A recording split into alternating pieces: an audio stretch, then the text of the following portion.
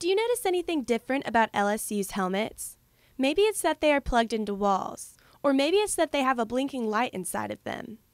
LSU and Head Health Network teamed up to create a smart fabric in helmets to detect concussions. We've put together a sensor system that really blends into the design of the helmet. You can't really tell that it's inside the helmet itself until you actually take the helmet apart and you look behind the padding.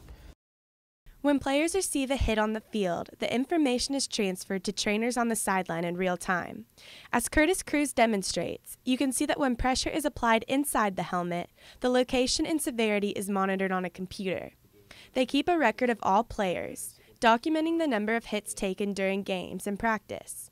Each player has their own profile to evaluate individual head injuries. The sensors make a huge difference. We can look at them. If we see a hit out at practice, we can go straight to the computer and within 3 minutes, not even pull up, the force of the hit that guy took, where it was on the helmet, so that we can have these numbers. According to former players, LSU does everything they can to keep them healthy and safe.